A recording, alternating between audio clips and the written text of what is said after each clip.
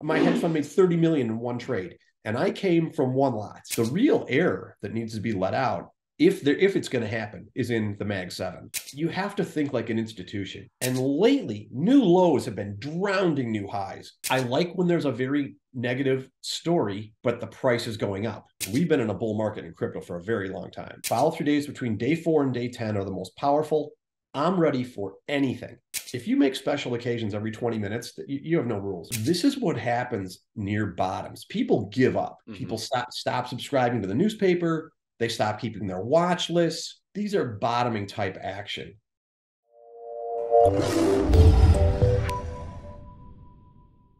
Hey everyone, welcome back to the TraderLion Podcast, brought to you by the Ultimate Trading Guide. You can pick up your free copy down below in the description. I'm your host, Richard Moglen, and joining us today is the illustrious Jim Roppel, one of my good friends. He's the founder of the Roppel Report, a very experienced fund manager, growth stock investor. So Jim, good as always to talk with you. Really looking forward to diving into current markets, top ideas, and whatever else you got to throw our way. So thank you so much for coming back on. Fired up to do it, man. Seems like I get along really well with you because you're a great interviewer and you ask great questions. Let's hope tomorrow the Fed gives us a treat and not a trick, but odds are pretty low we're going to get a trick. That's for sure. We'll see. So to start things off, looking at what's going on in the markets, we're obviously in a corrective phase here. We've moved off the lows from the previous decline in 2022. To start things off, I want to kind of pick your brain and your experience and ask you, what does the current market environment kind of remind you of? Is there a market cycle or something going back in history that you've studied or experienced yourself that rings true with a lot of what's going on right now? Okay, so I'm not predicting this by any stretch. As a matter of fact, I'm not predicting this, but it reminds me very, very much of the top in 2000, early 2001, where the market just became so thin. It was back then it was focused around like 20, 30 names. And I was just intoxicated with the market. I mean, you could have told me there's two stocks holding it up and I would have been like, yeah, because it was such a phenomenal period. But now you know what happened after that. But I will tell you, Arusha was interviewing me in 2021. And he asked me a question, and I said to them, I said, is there any period in time that this reminds you of? And nobody was in the IBD thing in Arizona or in Napa Valley. And I said, it reminds me very much of 2000 because it was getting thinner and thinner at that moment. Now, we didn't have an epic burst of a bubble, but it reminds me of that. And, you got to remember, dude, I've been doing this since 1985. As a matter of fact, because I wanted to know about historical bear markets and what they're like. And I was kind of trying to factor, how old am I and how many will I see? And so we didn't talk about this before, but I'll just run this really quick by. I started in 1985. 2 years later, we had the 87 crash, which was like 22% in a day. Now, that was followed by nothing until the Gulf War. Well, actually, there was the 89 currency. I forgot the 89 currency crisis, which was like, 30+% down in about, 2-3 months. But then along came EMC and AOL and Charles Schwab and Corning Glass, all stocks which were monsters. But then we had a 10-year period of prosperity. 2000 .com crash came. That was 2.5 years long and 78% down.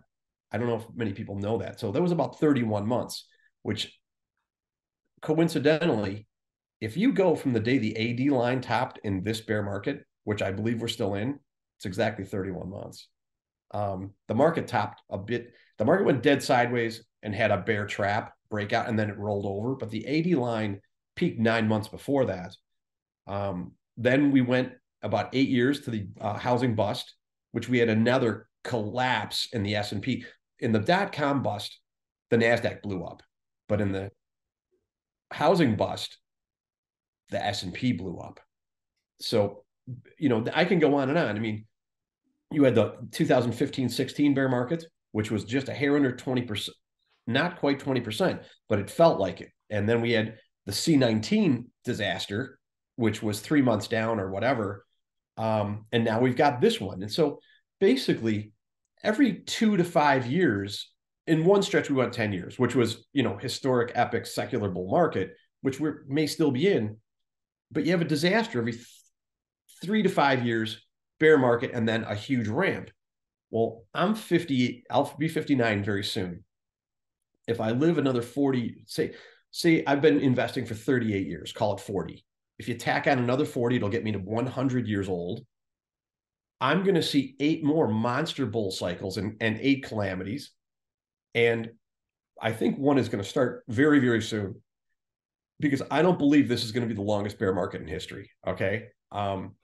But if we have 8 more major bull cycles, whether it's a secular bear or a cyclical, I'm sorry, a secular bull or a secular bear, I don't know. But I've made a lot of money in secular bears. There are big runs in there. I've seen all this before, but I figure there'll be, 50 TMLs, maybe 30 TMLs in every cycle. I'm going to see 8 of them. What is that? 400 opportunities for me to level my life up again. Don't anybody out there, do not get too rattled by this. Okay. This does look just like it did it actually is thinner than it was at the top in 2000, but don't ever bet against America. Don't bet against the golden goose of capitalism. People are out there breaking their butt to split atoms and code software and mine Bitcoin and come up with new coins, which are new blockchains, which are going to be better. Do not think that, capitalism is over. I mean, as a matter of fact, it's accelerating to the good. I track patent office requests for patents. It's not going at a linear rate like this. It's ramping. And that only means, more companies are going to have to go public. They're going to have big sales and earnings. They're going to form a perfect cup and handle, and they're going to break out and running, and they're going to be whole new industries. And remember this, we have not seen any great IPOs. We had 3 that all were miserable. We are probably in the very depths of a bear market. We might get one more big flush down, but I think like the IWC, the Russell has definitively made a new low. That's not a question. If that's bear market for sure. Small micro cap is too. They're sold out. Okay, we could see a big flush there, but the odds of it collapsing into a whole nother leg down, not impossible, but I think the odds are low. The real error that needs to be let out, if it's going to happen, is in the Mag 7. Yeah, I can ask you about them. Yeah. So what do you think about the Mag 7 and having so much performance be contributed to just, a select few of these names? Well, I think this has been, you asked me, what does it make me feel like? I feel like this has been the most deceiving smokescreen of a market I've ever seen, where Russell and microcap make these horrible new lows. Oops. Got to get the power cord, man. I got the red battery up in the all good. What do I think? It's really hard to judge, because AI is clearly the innovation that the CEO of Intuit said it's more important than electricity. Okay.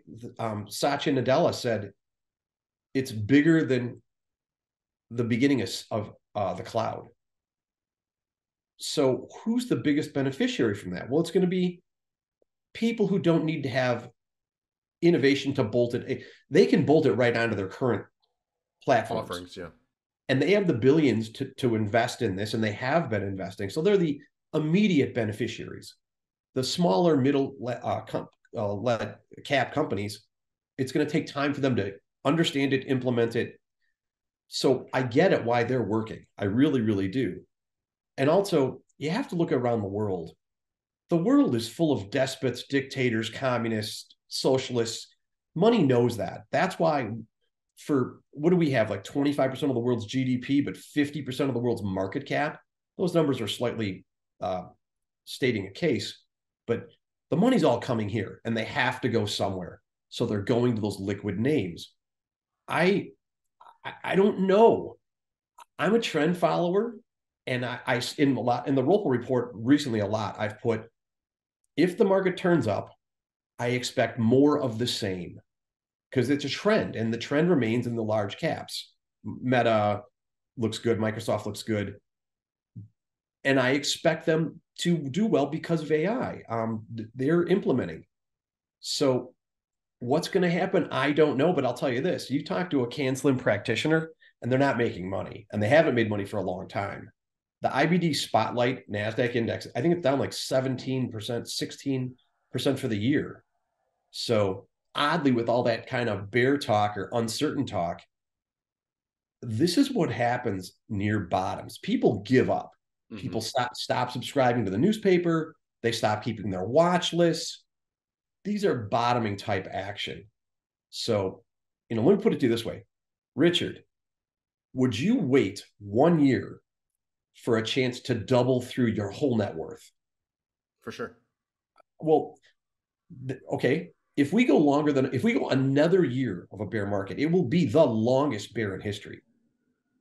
What are the odds? With all that innovation. Now, I know the Fed's raising rates, but I'm going to bet with America every time. Now, I'm not throwing money to work on that premise, but I'm really on high alert. I think people are doing the opposite of what they should be doing. They should be doubling down on what is the innovation that might turn this whole thing? What is holding up really well? Now, I'm not talking about soap companies and Hershey's and Hormel. Okay, those are, when the market turns up, those are all going to break badly. Those are safe havens. Just look at where the monster earnings growth continues to be, and what has and so when the things turn up, you don't want to be learning about them on the follow-through day. Okay, you want to be ready to go. So there's a 20-minute answer. Sorry for sucking all the air out of the room. No, that's good. But and I want to cover a little bit more doom and gloom just for a sec here before we get to the fun stuff, true market leaders, finding them, all that. And we're going to run through a bunch of charts as well, which I know. But taking a look at today's action, what do you think is the driving factor between, the driving fundamental factor that's holding stuff down, causing this decline, all of that, and what should people be watching for maybe the Fed to pivot or something like that in order to, start a change or start a new uptrend? Okay, so you had Bob Furman on, who was a friend of mine. We play a little golf together, have lunch together. Who's better at golf, by the way? I can't tell you that. Classified info. I'll tell you this. He's a good bit older than me, and he can hammer the ball off the tee like that. You know what? I want to talk about Bob and what a trader. I'm going to diverge. Yeah. He is so zen. He is like a temple. He eats healthy. He meditates. He takes care of himself way better than most people, better than me. And I do a good job, but not so. As his age, he's much more mature than me. Still's ripped. Like, we played golf together. It was over 90 degrees. It was like 97. It's like, we're going. So I think his mental state, his mental game is so good. And he's not trying to he's more in the stay rich business. So he doesn't act greedy, doesn't build up positions too big, doesn't panic out. His mental game is focused. For sure. So what was the question you had? Oh, the three. Okay, so yeah. I listened to your podcast with him. It was so good. But he brought up the matrix.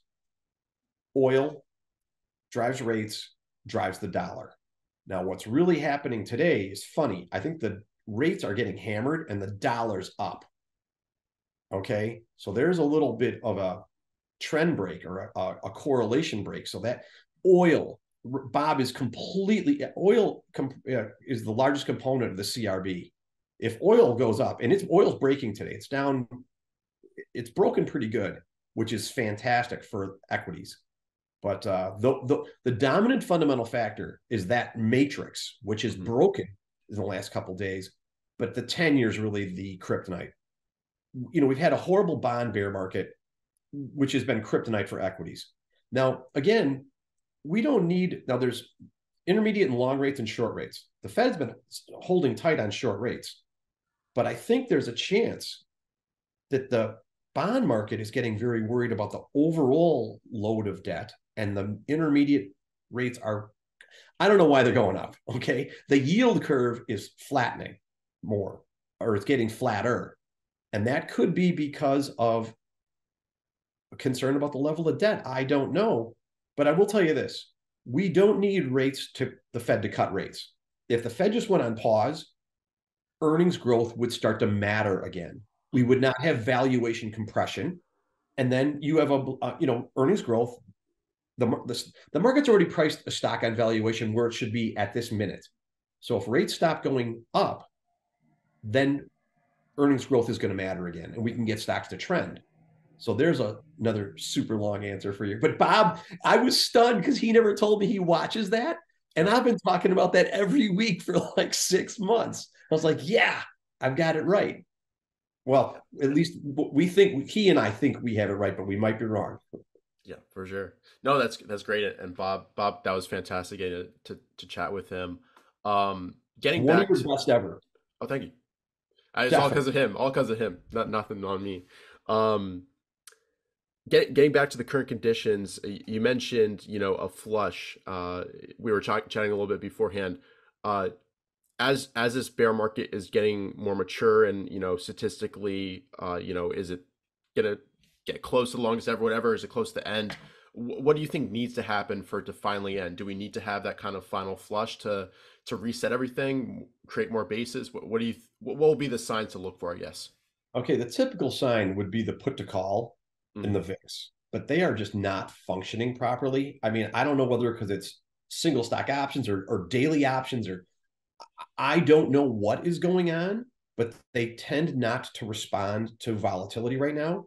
So normally I'd look for the VIX and the put to call, but I can't depend on that. It appears to me that most people who are going to have sold because they were afraid have gotten out. Mm-hmm.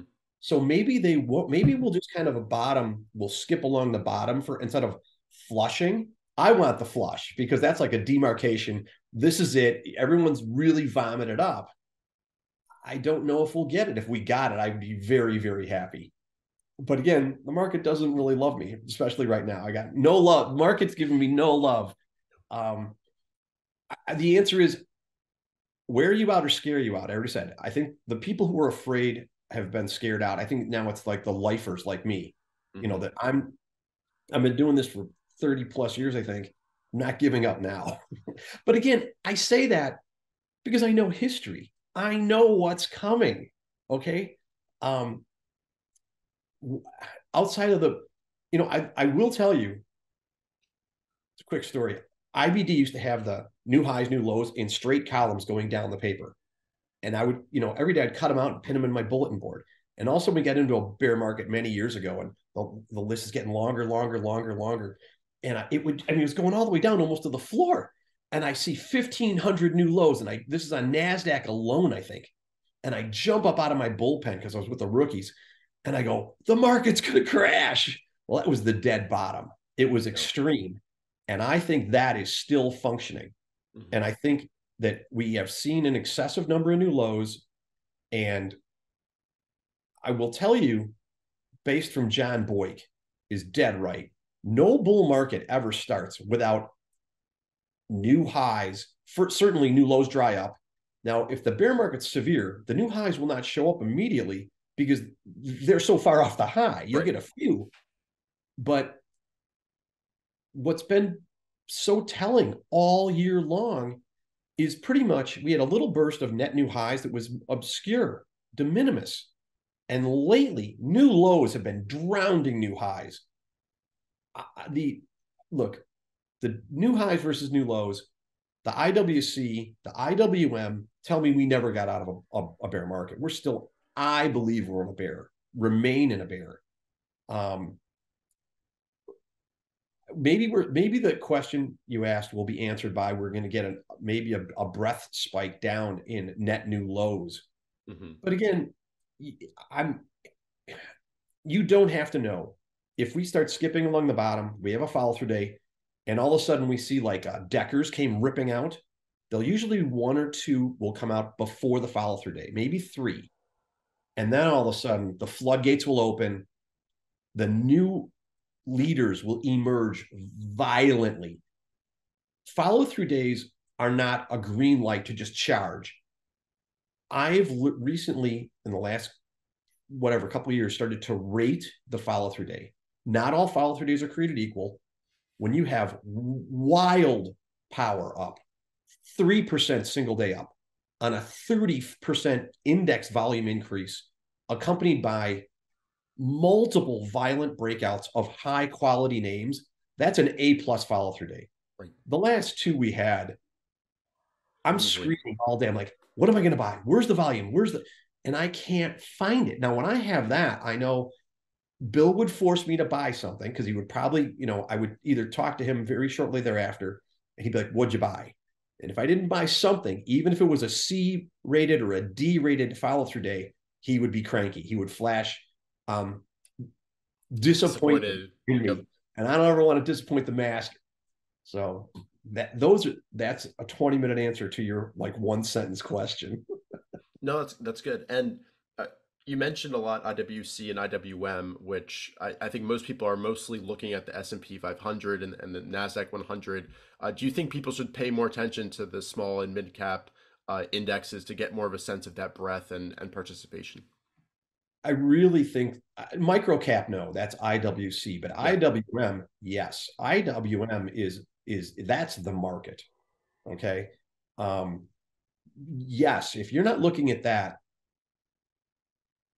look, if you had the Mag 7 and a couple others like SMCI and VRT and a few other very crowded trades, ELF, everybody listening to this probably is CANSLIM or pseudo CANSLIM was crowded into those little names. And that's why they broke so badly. Mm-hmm. SMCI had a really bad break before it really got going because it was like one or two or three names that everybody listening to this was all, if you were in, you were crowded in there. Yep. So yes, the answer is you really need the Russell 2000 to exceed the price of 2000. There's a long way to go before we really get, I think you could call it a confirmed bull market if we had breadth improve radically. And it's going to take time to go all the way up to 2000 on the or on the Russell. So the simple answer, yes, they definitely need to be paying attention to those. Perfect. I think IWC was the first one to have a bear trap. Mm-hmm. It was at what I thought was a really nice base. It actually was the top, and it had one last gap up, and that broke first. And you know what broke before that? Crypto, yep. Which is already bottomed. Crypto's leading by a wide margin. We've been in a bull market in crypto for a very long time, a year. Perfect. Yeah, and I definitely want to take a look at some crypto charts and take a look at that. But first, you mentioned, getting ready, and this is the time where people should really be engaging and building lists. What are you kind of doing personally as a part of your routine so you're staying on top of any emerging leadership and basically notice them so you know what to look for? Dude, I'm doing exactly what you do every single day, every single weekend. I'm screening. I'm looking for leading strength. I screen for up to down volume. I screen for relative strength is my number one. Mm-hmm. And then I run screens for earnings beats, leading RS, earnings estimates into the future. I have a 2020 screen. 20% on pre-tax, after-tax, return on equity, sales growth, earnings beat. Basically every variable that I look at, 20% or higher. Mm-hmm. You get a name like that, I mean, and a follow-through day, you could, and it's got to be liquid. It's got to trade 100 million, 200 million average daily dollar volume. That's the magic elixir. Mm-hmm. It's sky high liquidity with really good earnings growth. Now, to have that kind of liquidity, it's extremely rare that a mid cap's going to do it, unless it's anointed an immediate darling. It's usually a lower mega cap. So you have to think like an institution. There are only so many places they can go that have the liquidity. So they're basically in a scramble for the highest earnings growth they can get with the liquidity that will allow them in. They're all going to end up in those 2, 3, 4 names. Microsoft is in there right now. Tesla used to be there. So anyway, that's the magic elixir. And I'm screening. I'm doing exactly what I always do. Discipline and consistency. You can't turn away. Market speculation is not, oh, I'll be involved when it's sunny out. Okay. You're going to be late. You're going to miss it. And that's why there's a million reasons why most people fail, but most of them are, they're out like chasing beanie babies. You know, they're like, oh, I heard this new chain called Kenny Rogers Roasters. I think I'll open a couple of those right now. This is a lifetime pursuit. You want to get really, really rich, compound out at 15% plus a year for 50 years. I don't care whether you start with $1 million, 100,000 or 10,000. Assuming you don't pay too much in taxes, you're going to have more money than you reasonably need. Now, you might think you need $1 billion, but would 100 million be okay? You know, that's 50 years of hard work. Yeah. How I already said, I've been doing this for 40 years, and I just ticked off like 7 major bear markets I've been through. You know, I didn't give up. Giving up, discouraged, greedy, impulsive, ego, fear, selling before your stops are hit, oversized positions. I mean, the market is a non-human psychologist. It will expose your faults and weaknesses, and it will hone you. It will make you hone your skills and know yourself, or you're never going to make it. If you're a hothead or emotionally erratic, the market's no place for you. If you're immature, if you have to prove to the world because you were bullied that you've killed the world, you are never going to make it in the stock market. So now you could overcome all those. I was many of those things. Mm-hmm. I overtraded, terribly overtraded. First of all, I didn't know what I was doing. In 85, when I started, I had no clue. But as I started to learn psychology is really important. And that made me do a lot of ridiculous things. You know, how many people are going to go over all their trades at the end of the year? And if you have too many trades to go over, you're definitely over trading. For sure. No, perfect. And so you mentioned a lot of screen criteria there. I want to focus in on gap ups because, like, speaking with you a few times, you know, this is something that's really important for you. It's a great judge of risk appetite, as well as a lot of the, you know, next to market leaders often start from gap ups, or that can start the trend. Do you specifically focus in on those, or kind of any breakout will do pretty much? No, not any break. Almost no breakouts will do. Yep. There's always something to buy. There's always something breaking out, but it might be coming out of a erratic base. It might lack all the variables I'm looking for. It might just rip out. And that's a swing trade. You can go buy your 1,000 lot and take 2 points out of it. And you could probably make a handsome living out of doing that. But gapping out. Okay. So I was just asked recently, what is the safest base to buy? In other words, the highest probability that it's going to succeed. And I would say the cup and handle, just following a bear market, which, you know, this bear market has caused a ton of left sides down. And then this recent 3-month or whatever recent down move, we got 3 legs down, has created a lot of double bottoms. Mm-hmm. They are safer and more probable to work. The gap out on earnings is more likely to fail, but when they work, there's those explosions occur because there's new information that no one understood. There's a revolution that's occurred with that company. A simple example is when the digital cameras were invented, they didn't come with memory. They would hold like 2 pictures. And I had my second, or I can't remember. I think I had a child, my wife. So I come in the office, I run my screen up on volume. So it's the first screen every morning, and up is SanDisk. And I think the volume was like, it was thousands of percent higher than normal. And I'd known the company because it was a flash memory maker from, you know, whatever, a long time ago. And it just explodes out. It's up like 15 or 20% on the day, and it's running wild. And I just started buying the crap out of this thing.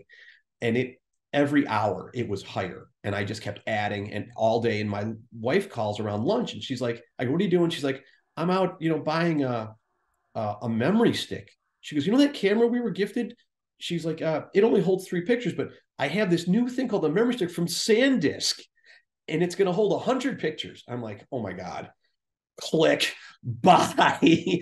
And then I bought it because nobody was that earnings beat was so ferocious. I'm going to overstate the case, but they were estimating like 15 cents and they earned like 65. Well, memory sticks were not going to be a major innovation for 3 months or one quarter. Everybody who was going to go from film to digital was going to have to buy one of these things, and that was going to take time. Mm-hmm. And off SanDisk went. It just went wild. So gap ups are, the essence of a true market leader is 4 to 8 quarters of beat and raise earnings. If you can sit through that in a bull market, I mean, they report 13. They're expected to earn 13 cents. They report 60. They do, and the stock's got to ratchet up the valuation. Analysts have got to up estimate, so it's beat and raise quarters, and up goes the stock because of the new information. I have done, of say the 8 stocks that I've really made my net worth, like the killings I've made, that's how most of them occurred. I got a couple off of flat bases and a couple out of cup and handles, but the big ones, NVIDIA. I bought NVIDIA, a million years ago on like the first major explosion up. And I think I've told the story 1,000 times, but I was buying big stuff. I bought like 150,000 shares or more. And Eve calls me up. She's like, hey, moron, they're reporting earnings tonight. And I just said, I'm going to risk it because the volume was so ferocious. And sure enough, it was the first beat and raise quarter. And off that thing went, and it went on a string of, it might have been 10 years ago. I can't remember, but they all do it. That outside of biotechnology, which might go on clinical trials or the launch of the drug, they're eventually going to have to earn money and beat and raise. Mm-hmm. That's the whole game. I mean, to me, e-research came out in 2000, about a week before the follow-through date, but it had everything on the table right there. The institutions couldn't wait for it. That's the basketball underwater. It's just got to go.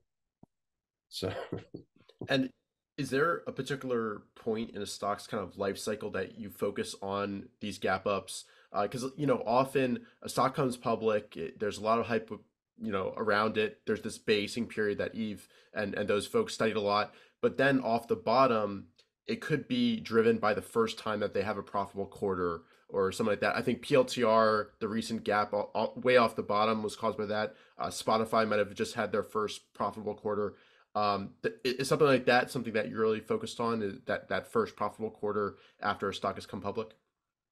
I end up in some of the biggest winning stocks in history that were IPOs in the last year or two, not because I was looking for IPOs in the last year or two.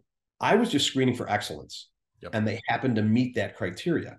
But Eve is dead right. They coined this phrase, the due diligence phase. So it comes public, institutions have no clue, and they take a year or two to get familiar with it, assuming the thing doesn't just blow up and go down. Most IPOs are crap. They're mostly junk. But the ones that have buoyancy, they focus on, and they send their analysts out there and whatever, and they report. It takes 9 months, a year, 2 years, sometimes more. Or maybe the company has got to evolve and become more mature. But you don't have to screen for IPOs. Just screen for excellence. And I caught Google. I caught Baidu was a recent 2 or 3 year IPO that I had a big move in. The criteria is the same, whether it's 1 week public or it's been public for 30 years and it's reinvented itself. In general, I dislike IPOs strongly. I think it's kind of the junk heap. Mm-hmm. They're so rare, the monsters, the needle in a haystack. Of course, everything I'm looking for is the needle in the haystack. Right. No. Oh, that's good. Let's see here. In terms of market leaders, because some people, this might be the first podcast that they've ever watched of you, and you mentioned TML way before, and they might have been confused, but that means true market leader, folks. I know you've done a bunch of studies about them. Could you further kind of define what you're looking for and the characteristics that they exhibit, both on a technical basis and also on the fundamental side of things. You've already alluded to a lot of it, but I think it'd be good to concisely explain that for people. Well, there's two variables. Oh, there's a lot of variables, but there's two categories. There's technical and there's fundamental. Mm-hmm. I believe that MongoMDB has the fundamental variables. Okay, the product, sales growth, earnings growth, all the things I mentioned before, but it's not acting like a leader. If you find a leader before the market anoints it a leader, you're wasting time and likely to get stopped out and lose money. It must have relative strength. It must have institutional accumulation. The institutions that are buying your shares or hold your shares really, really matter. So it has to have a lot more than just the technical, the fundamental variables and the fundamental story. The market has got to believe that your brainchild is truly a brainchild, or maybe it's not even a brainchild, but the institutions think it is. Okay. Whatever you think is great or TML quality is not TML quality unless it's anointed. In other words, it's under accumulation, and under accumulation by major funds with major size, because Jim Roppel buys a stock. I can take a whole position in 30 minutes. In a lot of stocks, most big stocks. Okay. But when you are running 20 billion, and then there's three other funds in your complex that are 5 or 10 billion each, those guys are going to be buying that thing for 3 or 6 months.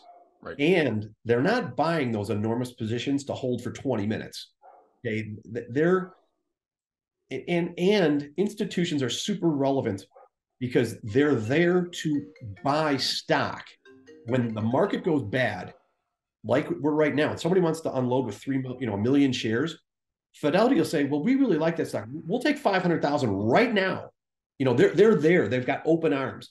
If you don't have a quality institution with deep pockets underneath, who's going to buy those shares? And that's where you get these flushes, these violent breaks, and then they don't recover.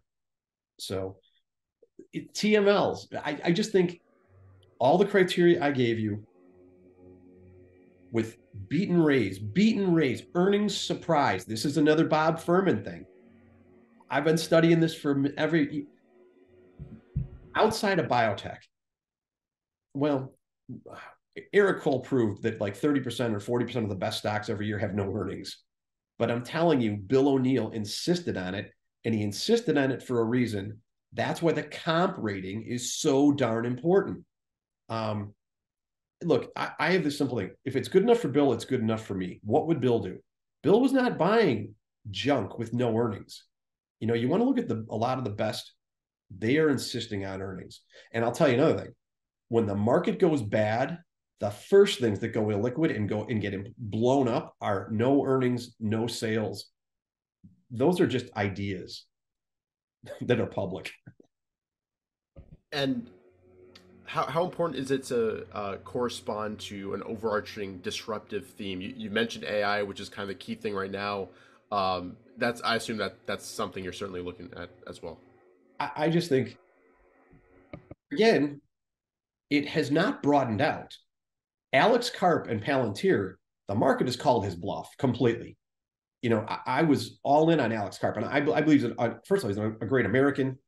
He understands the free market.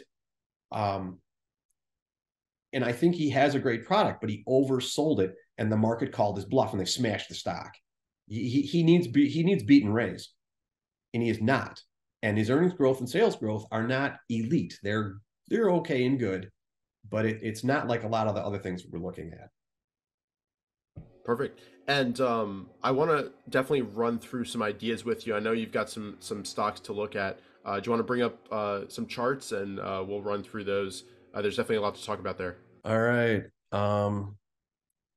So for all you guys who want to know, you can look up right here. This is what's rocking on volume today. These are the best volume increases for the day. And look, the market is not healthy. When you have Lattice Semiconductor down 20%, we had 2 or 3 semiconductors yesterday that were down 20% each. But ANET is acting really, really well. Let's just start with ANET. Okay, this is an earnings powerhouse. beat and raise. Now, if we have a follow-through day, and this is acting like this today, if we have a follow-through day tomorrow, which is possible, and this is already acting like this is a go-to liquid leader. I'm going to blow this out, and we'll go through the variables. So I don't know if you can see, I'm going to anoint because my tracking mouse. Yeah, I can see your cursor. Can you see it on the far right? You see it now? Yeah, I see it on the chart, all of that. Okay. Number one, first thing I go to, earnings estimates, 36% growth. The average stock in the S&P is growing at like 5%. So this is rocking. It's liquid. It's traded 7.2 million. Now that's high volume. Average daily volume is 2 million shares a day. Estimates for the coming year are up. The green triangles signal analysts have been revising higher. Pre-tax margins, 41.6%. Return on equity, 32%. Last quarter, they beat. Oh, man. I'm sorry. I got to get rid of this. No worries. Okay, I'm trying to move this box. You can't see. Okay, so last quarter, lower left, they beat by 15.8%. Sales growth, 28%. Beat the earnings for the quarter were up 46%. But just look at these numbers. I mean, they've been growing steadily. This has a market cap of 61 billion. It's at the very, very, very low end of big cap. Okay. Mm-hmm. It's at the way upper end of mid cap. It's past mid cap. After-tax margins, 36%. Institutions are all over this. I said that before I looked. I might be proving them wrong. So you can see my internet Wanda is just so slow, and this computer's old. It might be 20 minutes before it shows up. We'll just see if there's any institutions in there. It is really running slow. I'm sorry about this. No worries, no worries. But look, it has all the variables. This is a major benefit. Okay, there's Fidelity's in there. 2 Fidelity funds, and then the one Fidelity fund just started a position that is so valuable because you can you can feel confident they're going to continue to build that. But AI is the products that Arista makes is important for the build out of AI. So this is a real beneficiary of it. And by the way, these guys who were in here are very likely to come back when they get more confident in the general market. So I'm going to close that, close this. So I set alerts all day long. And let's see what's going on here. This just broke back above the 50-day. We're getting alerts here. Whoa, this was a TML. Absolutely great fundamental story. Estimates 174%. This is Celsius. They signed a deal with PepsiCo for a much broader distribution. I don't know why this stock is not doing well. All I do is see more consumption of it. But again, I call the 50-day moving average in red here the guardrail. Below the guardrail is a no-go zone. And as of this minute, 5 of the Mag 7 are below the 50. A couple are big time below, and a couple are, the ones that are above it by that much. And there's a couple that are below it by a little bit, but like we're in a precarious, this isn't further evidence that we're in a bear market. Now the Mag 7 are kind of trying to roll over. So I'm not sure what's happening. You want to look at Deckers really quick? Yeah, let's do it. And Celsius, that dropped the 50-day. That was steep. Those 2 sell bars. The angle of deceleration on a clock face, anything that's decelerating quicker than 230 on a clock face is no bueno. And that is in itself a partial sell signal. DECK. Deckers. It helps to have a little shopper running around your house. You're a little young. I don't know if you have children. Well, for no other reason for market research, have a couple. Okay, so this company, they lower left, they beat by 54% 2 days ago. The stock explodes out. earnings were 79% better than prior quarter or 4 quarters back, 25% sales growth, after-tax margins, 16.4%. I mean, it's 99 comp rating. It has everything. It has the red up triangles for revised higher estimates. This looks very, very good. And look, everybody's talking about ON, but this stock's, it has TML variables and story. Market does not agree. That makes it a no-go zone. It is off the radar. But it's not only is it below the 50, it gapped below the 50. An institution owns 25% of the shares. It's not enough. The greatest variables in the world are nothing if you're like, by the way, this was a clue right here. So I put an arrow there because it was a big clue. This recovery was interesting. I probably bought some right here. I know I've been in this stock, but I got out immediately right here. And that's it. That's all. It didn't even really rally back up to the 50. Now the 50 is pointing down. And this is a problem with the general market. Okay. All the MAs, I'm sorry, the 50 and the 21 are in bearish alignment here. Okay. They're rolling over. That is not healthy. And we're sitting just above the 200. I mean, the 200 day is not even a last resort. What are the MAs doing on the broadest market index in the market? All three are bearish alignment and steeply bearish. And I know I'm tangentially rolling all over the place, but right here in February, March of 21 is when the AD line peaked. This was a bear trap, immediately broke, had a leg down. We've been going sideways. We've tried to break out. I was very excited right here and again right here, but down we go. Now we've undercut these levels. This is definitively bear market for the whole decline. And this is even worse. I mean, this thing's just a train wreck. This did not make the higher high here. This definitively peaked right here.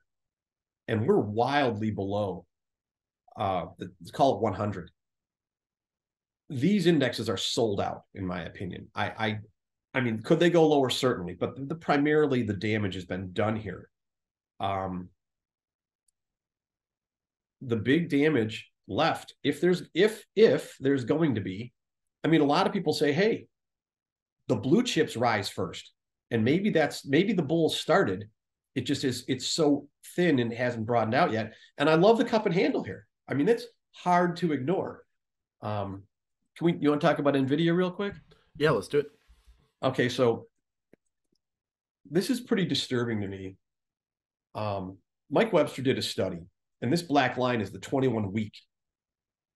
You get below that, he calls it the Grateful Dead, that it's dead, is what he says. Well, it contained the whole move, and now we're living below it on a daily. I have to acknowledge, a lot of people called this a double head and shoulders top. Living below the 50 and the 21, 400 is the neckline. We broke it today, and back above it we went. So far, that is, and the volume is picking up with 29 minutes to trade. This looks okay today. And it really matters because it's the most important stock in the whole world, bar none. I mean, the future of the world today, like electricity was the future of the world at one point, is AI. And AI doesn't work without NVIDIA. Advanced Micro may catch up, and they may be a player or a big player, but right now they're more like BlackBerry came out, and BlackBerry owned the smartphone market, and then Apple came along later and beat them. But right now, NVIDIA is the man to beat. And this is very much so a giant cup and handle. In my Roppel report last weekend, I said it's getting ragged. The handle is getting very ragged. And I don't know exactly what the difference is between these two, but this is definitively ragged. I mean, below the 200 day, no good. So there's limited opportunity here for the market to prove itself. Anything lower in these key leaders, like If NVIDIA starts living below 400, that's a major problem. Now you could get, like they say, the last man standing. When the most important stock in the whole market flushes, that might be the end. So again, I won't bet it until we see a follow through day and more leaders come out and start to act really well. I mean, META looks very good. It's just the market is too oppressive. It's like the wave, the ride the wave is caught the surfer and he's in the washing machine. It's hard to beat. I mean, like ANET is very important to watch because is it going to roll over? Because Microsoft beat, they had a beautiful quarter and it gapped up, it closed okay in the range, and then the next day it gave every bit of it back. We'll see what even the names that are beating are struggling. Okay. So we need to see at least that's got to stop. How about, you mentioned PDD and a few of those? Oh, sure. Yeah. Okay, there's something happening in China. Now, this has been a very bad day, but it held the 50-day, but it gave up everything from its breakout right here. It's round tripped. I mean, this is a picture perfect. I don't exactly love this jagged up the right side, but it's still pretty good. Volume, it was actually being accumulated through this handle in here. It gaps out and breaks out against a very negative tape. This looks really, really good. And the variables are there, although institutions are not, but they beat by 42%. Guys, this is critical, and I didn't discuss it yet, is up to down volume. 1.0 is neutral. 2.3 is like driving a Vega or a go-kart at 200 miles an hour, okay?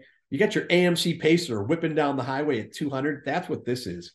That's ferocious accumulation. Estimates are great.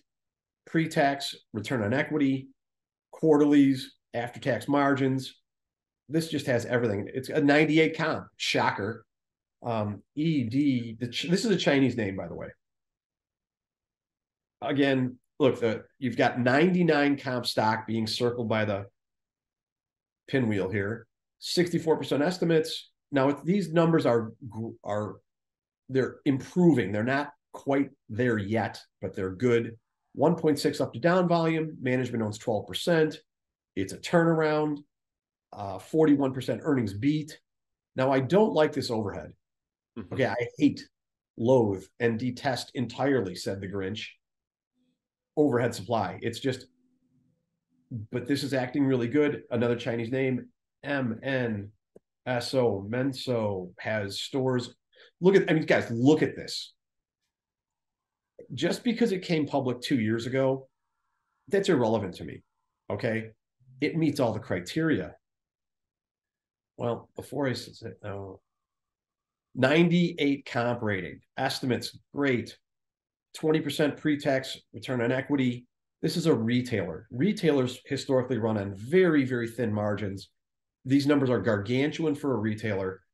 Ramping sales, they're not just, earnings growth is not just going up, they're accelerating largely. Sales growth clearly accelerating. They only beat by 13%, but they're kind of precluded by stores they can open, 1.2 up to down volume in a brutal tape.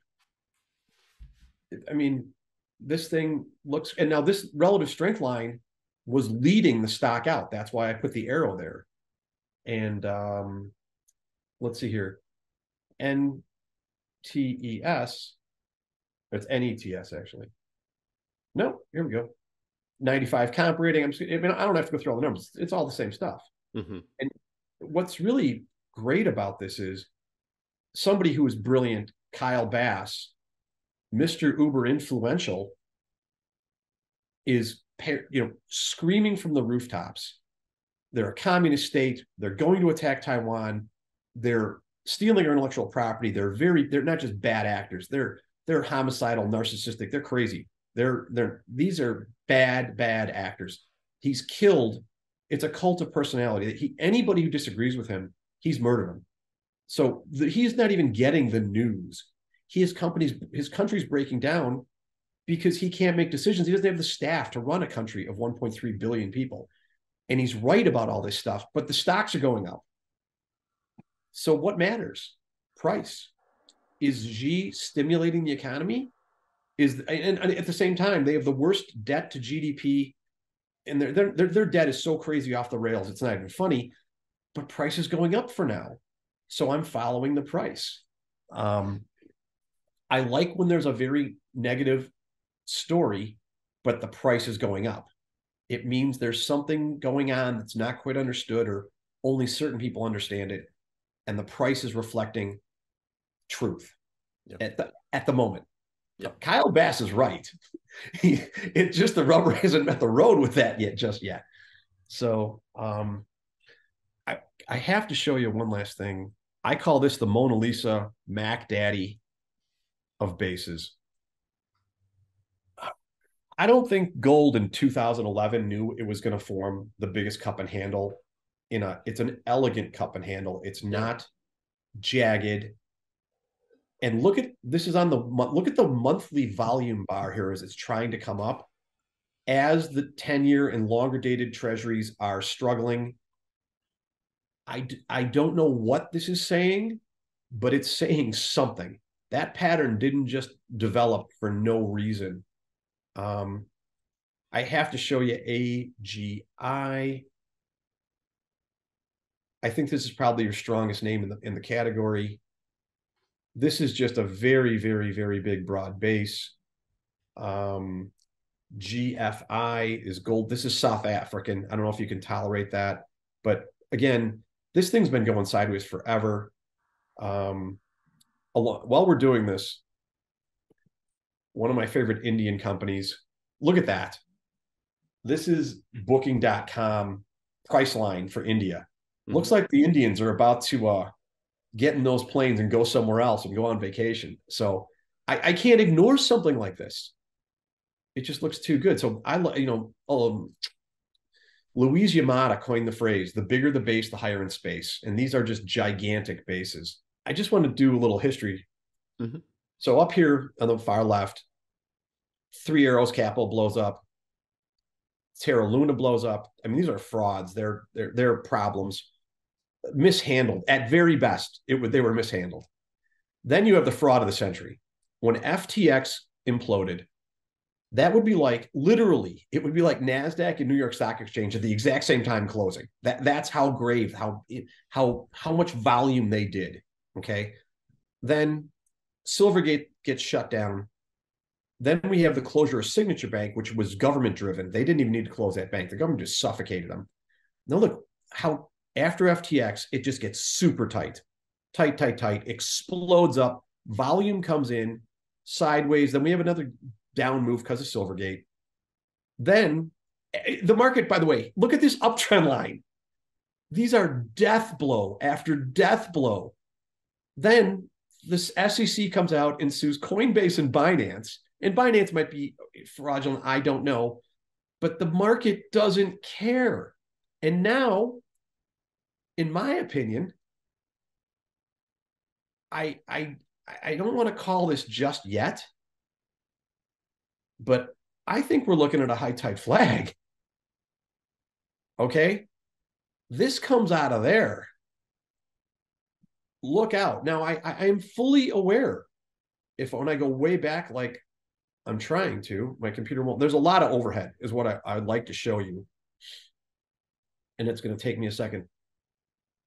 You're not going to allow me to come back on if I don't get a new computer. I have like 5 laptops, so I just happen to have the one that's the worst. The overhead here on the left is omnipresent. You can't ignore that, and I loathe, hate, and detest entirely overhead. But I've been through this. I've been through 3 major bears with crypto. In my crypto fund, I've gone from euphoria, intoxicated, to death blow.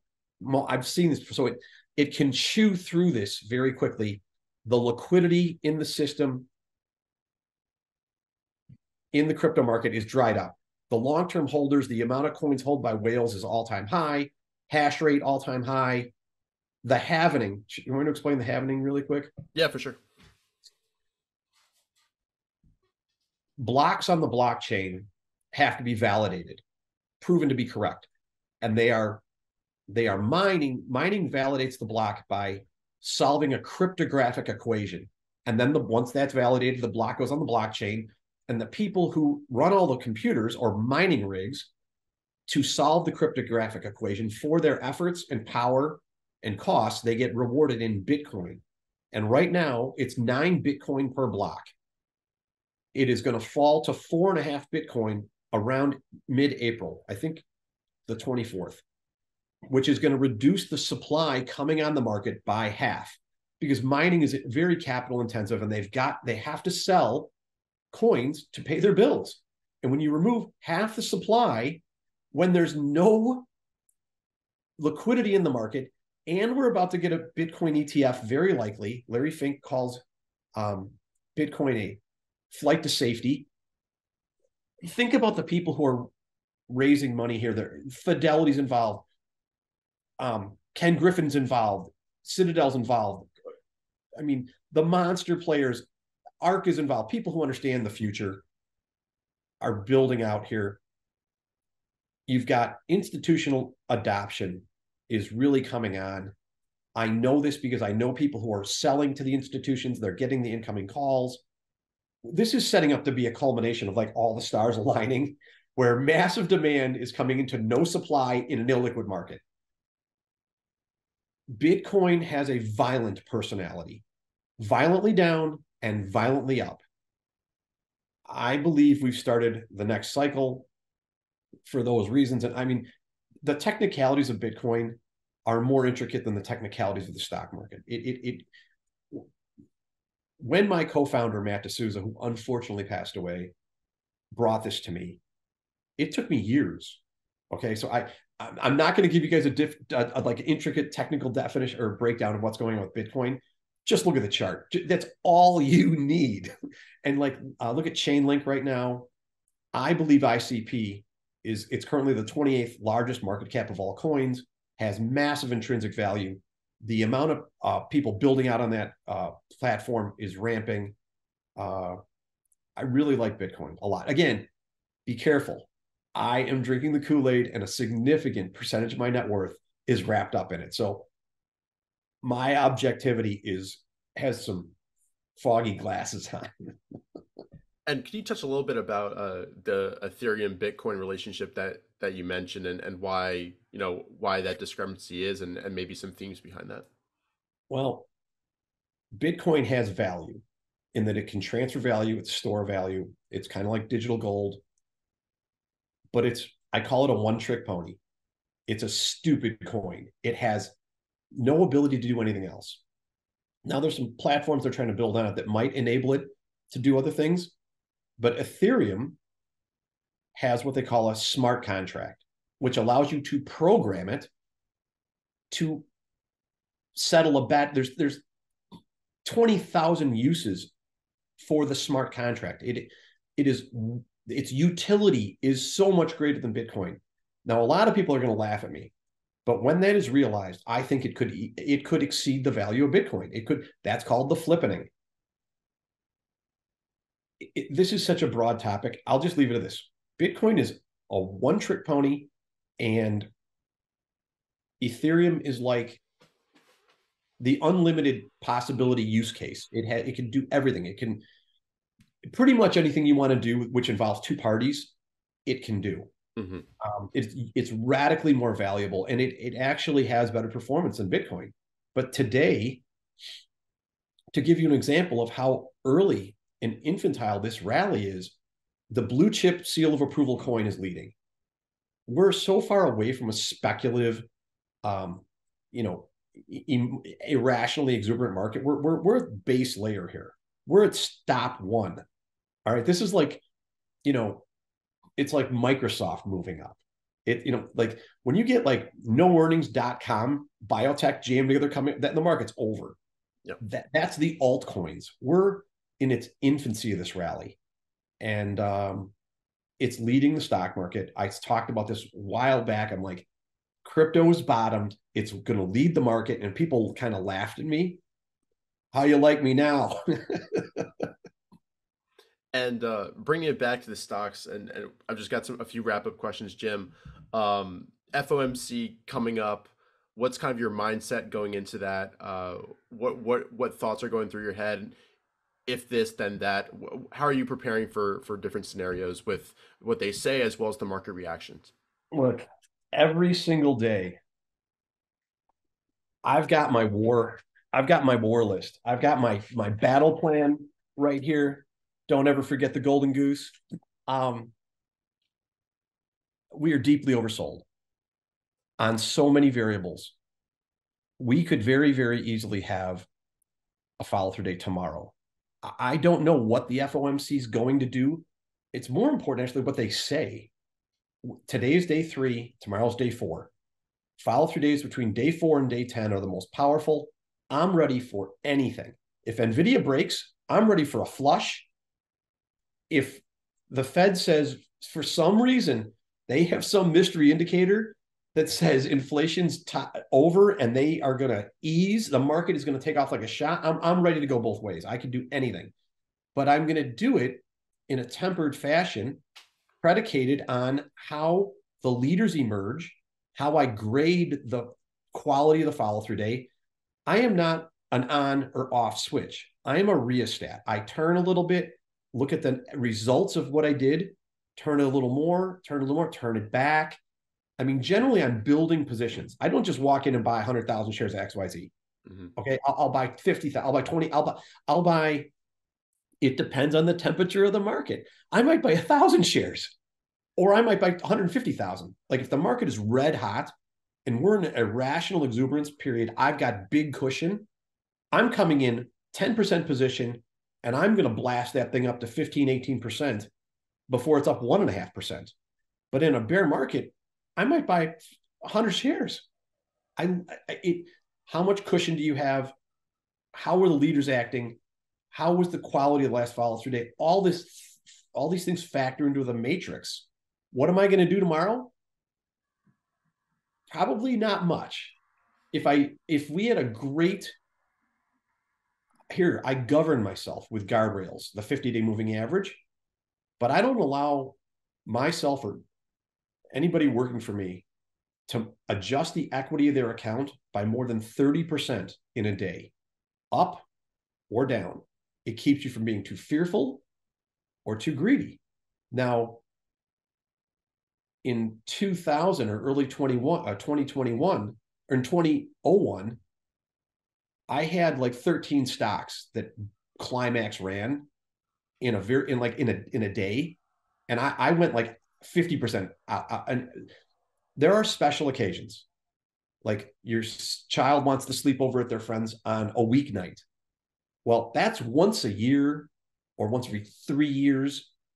Rules are rules. Rules are not meant to be broken, except in those rare occurrences. They're pliable, but if you make special occasions every 20 minutes, you have no rules. You've lost your discipline. So I don't let myself move that rheostat more than 30% up or down on my equity. So no matter what happens tomorrow, I could buy 3 stocks, 10% a piece on a wildly, wildly bullish, exceptionally A+ follow through day. And if we have a crummy follow through day, I might buy 1 stock. Mm-hmm. I mean, what are you going to do tomorrow? Probably not much. I'm in the same boat. But again, it's a mindset shift. You gotta think positive and keep building that list so you're ready when that breath really does expand. How about this? If we're really starting a new bull market, my history studies show that the shortest bull market was like 9 months. Well, I don't have to commit 150% long on day 1. I can build in, and more likely, this has not been a garden variety bear. This has been a violent bear. Look at ARK, look at IWM, look at Peloton, Zoom. Growth there's been a big smoke screen here. All right. What you're seeing in the indexes is not underlying what's happened to growth. This is a wildly severe bear market. The rubber band if you have a rubber band, you pull it out like this, the recovers like that. When you pull it way out, I suspect we are going to have a major bull market because the duration has been long. the magnitude of growth has been very, very severe. And the recovery is going to be, I think, equally as good. Even if we are in a secular bear, we're going to have a snapback recovery. The Fed is not going to raise rates in perpetuity. They're going to, at some point, they're going to win. And the innovation never stopped. So I think we are setting up for one heck of a monster rally, but it's not today. You got to take those bull horns and pull them down. Yeah, we'll just have to wait and see. Jim, just one last question. What general advice do you have for traders, watching this during this time, and maybe take it from the perspective of what would Bill recommend to people if he was doing a presentation right now? What would he say at the end of it to inspire everybody and make sure that they're ready for when that new uptrend, new bull market really comes around? I think Bill, I don't know if Bill ever said this, but I feel he would say this. It's what I would say for sure. You don't have to run like I did and take crazy cowboy risks to get really rich. Just maybe you could make it a lot easier on yourself and go a little slower. Don't trade quite so big and compound for 50 years. You can still get I don't know how much money you think you need, but you can make more money than anybody ever would need in 20, 30 years with not a lot to start, as long as you don't draw down too much because you take too big risks. So just be patient, follow the trend. Trend following is real. It works. CANSLIM absolutely works. Markets follow earnings and interest rates. If a company earns $1 today and they're going to earn $14 in 3 years, assuming we're not in a horrible bear market, that stock's going higher. So just chill and be patient. It will come to you. If you try to force it, you're going to lose money and you're going to get discouraged and leave.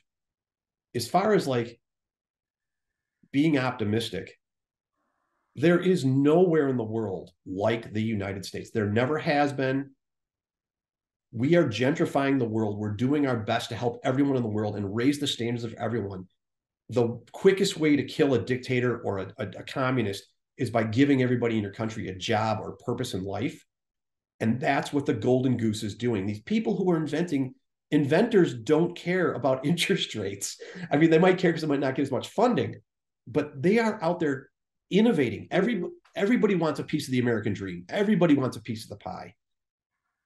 And everybody who invents something that has value is it's going to be a product that's going to make people's lives better. We're on a massive upward trend. The world's never seen this much innovation occur all at once.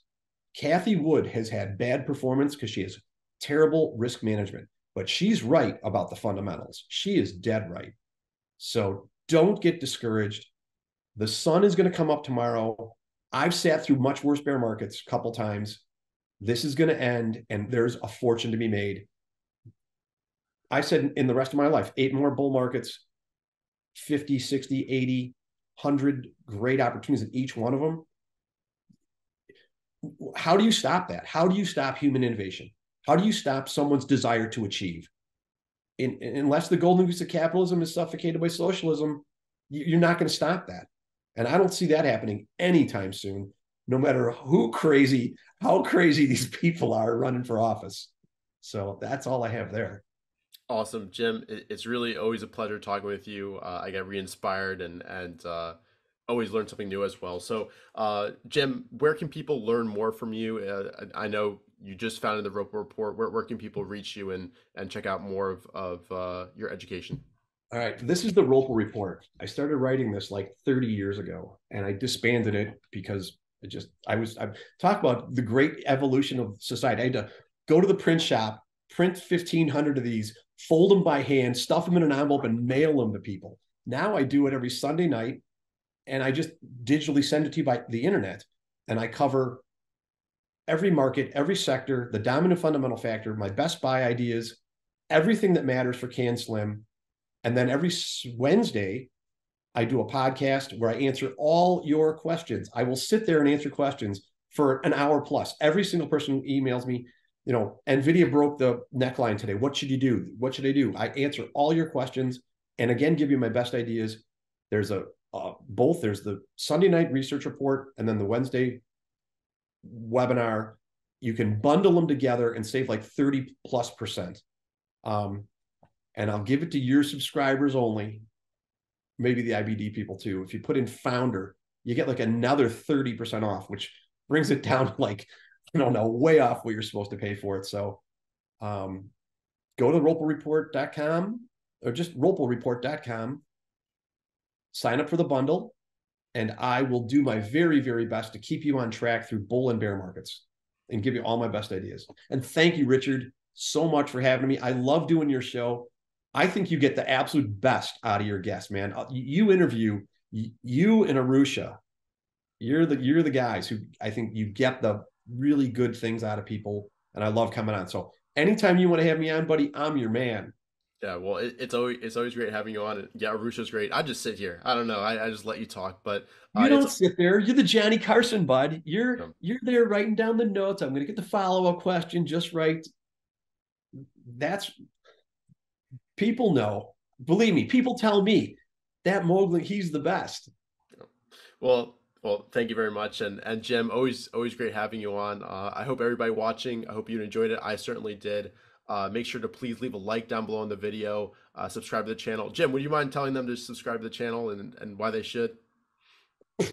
Because all the people you want to listen to where he's interviewing them. There you And go. There you giving go. you free information which can change your life. I mean, that's what I love about the stock market. Whether you're a paper boy or a doctor, anybody can buy the 50 shares. I started trading in 85 with like one lot of options, two lots of options, 50, 100 shares at a time. I was, you don't want to know my backstory. Okay. I was least likely to succeed times 50. And if I can do it, starting trading one lots of options and 50 lots of stock, and go to where I now run 3 hedge funds and have the Roppel report, and people even care what I have to say. If I can do this, anybody, the free market is free access to everyone to level up your life. And Richard is interviewing all these people like Furman who are telling you exactly how to do it. I mean, like it's not lack of education, it's lack of effort. Everything you need to know is in Reminiscences of a Stock Operator. It's in How to Make Money in Stocks. Richard's having these guests on. It's lack of effort. It's laziness. It's discipline. It's no emotional control. There is no excuse. If I could start with hundreds of dollars, literally, and go to where I've gone, I mean, my hedge fund made 30 million in one trade, and I came from one lot. If I can do that, anybody listening can do that. So that's why you should listen to Richard. There you go. Well, this is the longest outro I've ever done. So thank you for that, Jim. Thank you again to everybody watching. Hopefully you enjoyed, and we'll see you guys in future videos. Take care.